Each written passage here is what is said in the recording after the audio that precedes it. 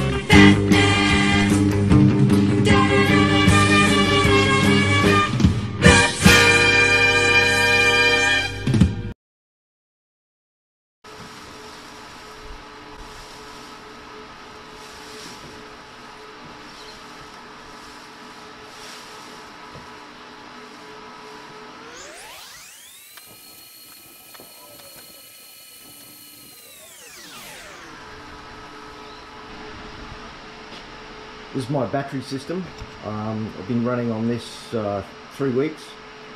It's based on the Model 3 battery, which is junk from a wrecked car.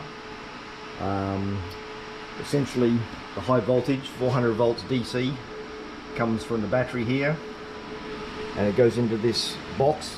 This is made by EVTV.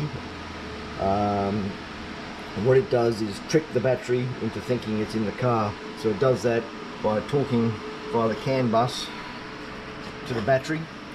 The battery is very intelligent, and basically this box just makes it appear like a normal battery.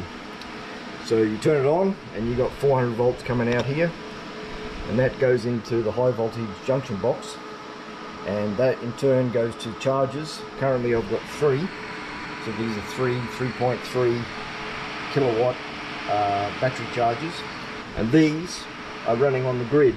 So these are the only thing in my house on the grid, with the exception of my PV. So I've got 4 15 amp sockets installed by the electrician, and they charge 1, 2, 3, and I've got space for another one charger to give me 12 point whatever it is kilowatts charging. The high voltage DC also goes to my 30 kilowatt 3-phase off-grid inverter. It's actually bi-directional, but in Australia they're not allowed more than 5 kilowatts of inverter connected to the grid, or for residential properties. So this thing is illegal to connect to the grid. So essentially what I've done is I run the entire house off-grid. So I've got 30 kilowatts of AC coming out here on 3 phases, and that goes in, fed into here. I could unplug this and plug in a standard 3-phase generator if I wanted to, and that power goes all the way to this interchange box switch, so I can run on battery power through the inverter, turn it off, and just go back to grid if this system doesn't work, it breaks, I run out of battery, etc. And when I'm, regardless of how I'm running, whether on battery or grid, my main switchboard is now inside my garage. So this is your standard RCDs that control the various bits around the house, oven, etc, etc. So that keeps you all safe. The only other thing I've got connected to the grid is my inverter.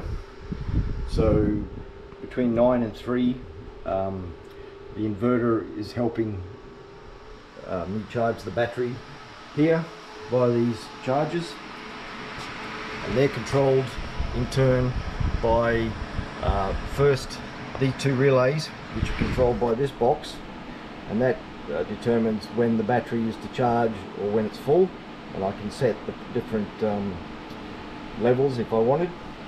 These are basic on-off switches, so it just controls whether they're on or off. and these are timers. So currently here in WA we have a very what they call ultra cheap rate between 9 AM and 3 PM.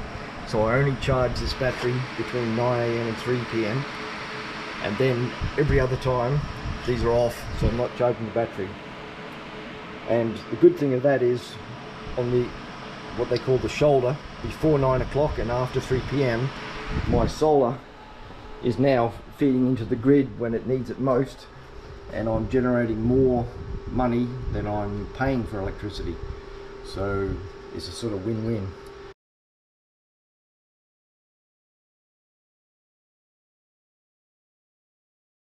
So essentially my house is always off grid and is always running on this, unless of course it fails. But I've been running about 3 weeks now and not one issue, so that's good.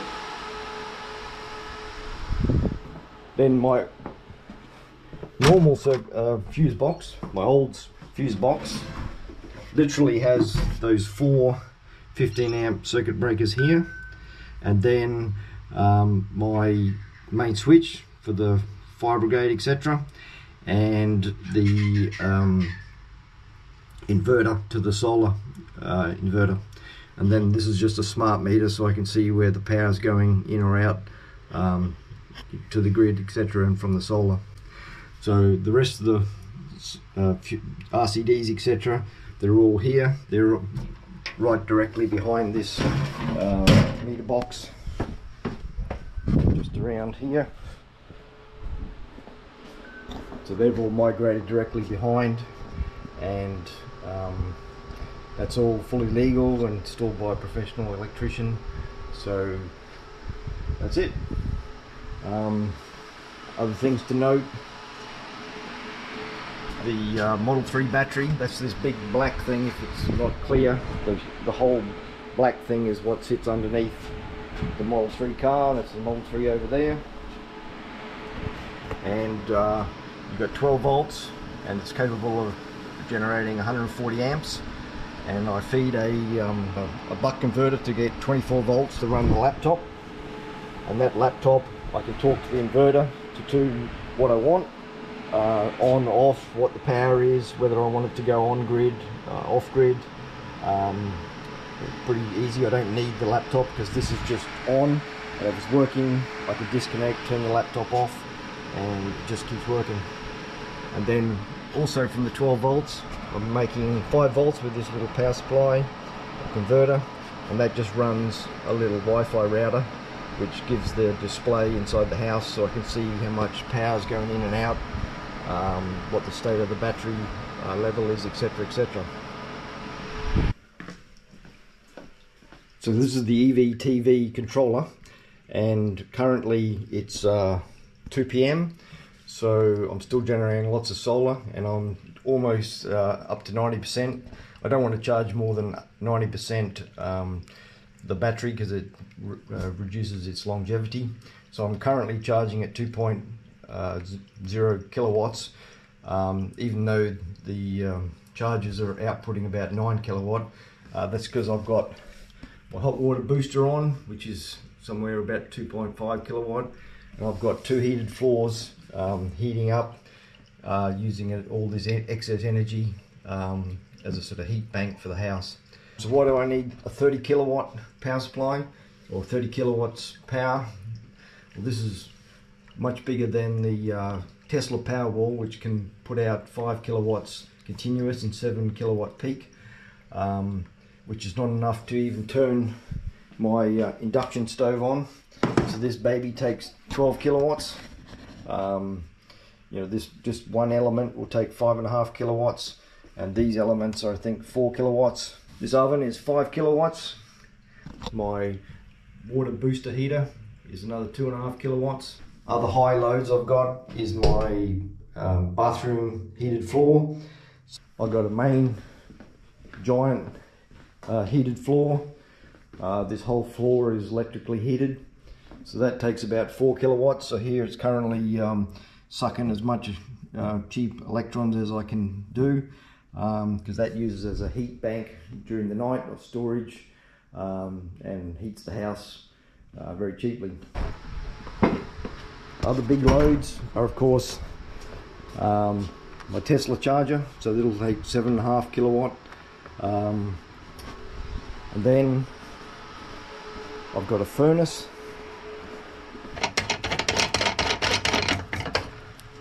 here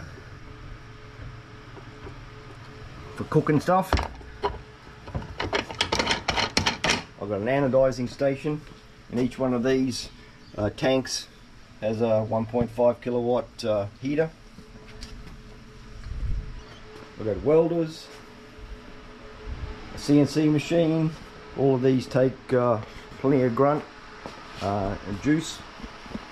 It's probably worth mentioning that the round trip efficiency from the grid and or solar through the chargers to the battery, back out through the battery, through the inverter, back to the house is about 90% efficient. I'm currently paying 8 cents per unit or per kilowatt hour for electricity here, but on a sunny day over half of that is supplied by the solar, so in effect I'm paying 4 cents per unit on average. So once it goes through the 90% efficient, I'm paying on average between 5 and 9 cents on a cloudy day per unit of electricity.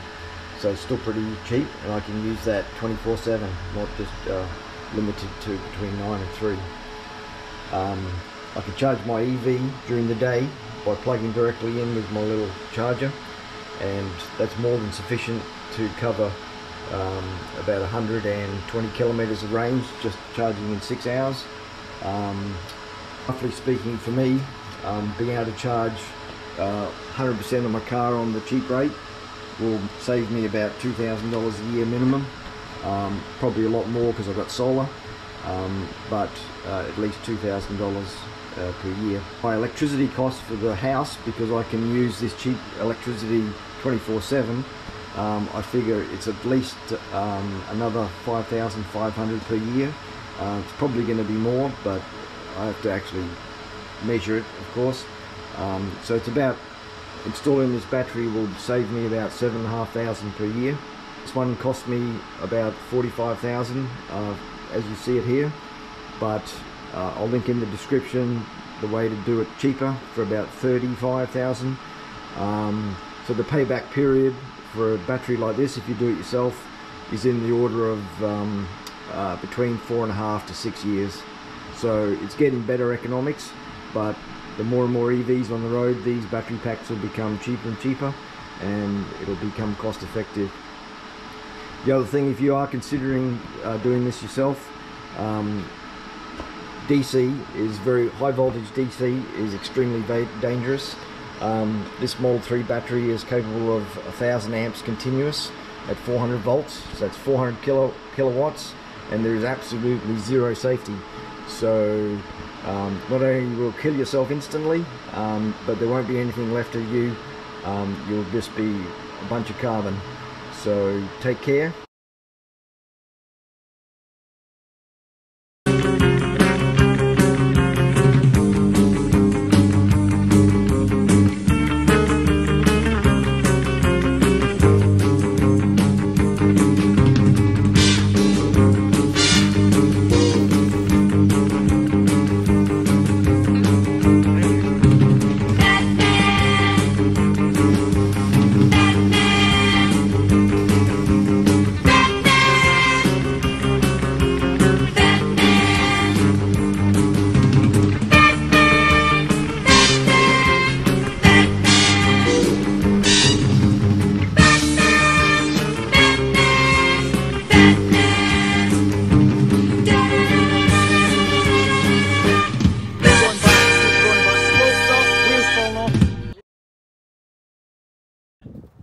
Uphill was the hardest part. Yeah. Downhill was real easy.